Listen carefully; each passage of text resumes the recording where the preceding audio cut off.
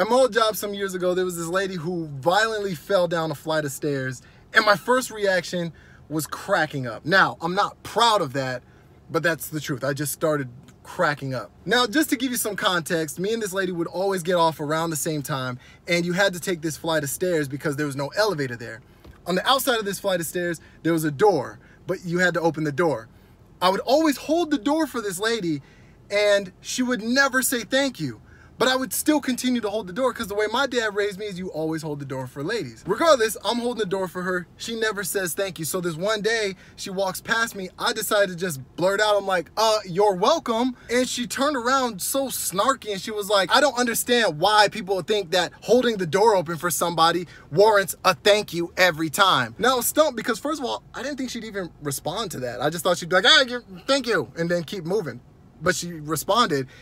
And then secondly, I was like, yeah, that's kind of a good point. Like, I guess why would you have to say thank you every time? I don't know. Like, it's just a nice thing to do. But then she continued. She was like, I'm not asking you to. I'm not disabled. Therefore, you don't get rewarded with a thank you every time. I was like, okay, all right. So this is intentional. She does this on purpose. After that, going forward, I went out of my way to intentionally not get the door for her. So fast forward a few weeks, I'm still going out of my way to make sure I do not hold the door for this lady.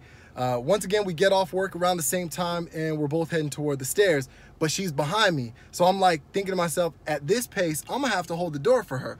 So I slow down. I think I pretended to like tie my shoe or something. So she walks past me, she goes through the door and she gets to the step. As soon as her foot touched that top step, her heel hooked it and her ankle bends down and just bow, bow, bow, boom, boom, boom, boom, boom, all the way down the flight of stairs. Now, I don't know if you've ever had to watch somebody fall down a flight of stairs, but it's kind of funny. Like, the thing is, it sounds funny. It is so violently loud. It was just a lot of noise. But what made it worse is every step she hit, she was like, oh God, oh Jesus, oh my God, God help me, Jesus. Like every step the whole way down. So the combination of the noise of her hitting the walls and the stairs, plus her screaming, oh Jesus, help me, I couldn't help it. And to top it off, I was already not really fond of her. So immediately I start chuckling. I'm like, just standing at the top of the stairs. Now, I'm not evil. I ran down to make sure she was okay, make sure she's breathing and stuff. I stayed with her until security showed up. Once security showed up, I went home.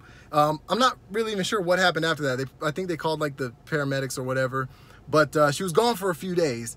But what made it funny is she came back after a couple of days and she had crutches. The petty side of me wanted to still be like, well, you know, you got to get the door for yourself.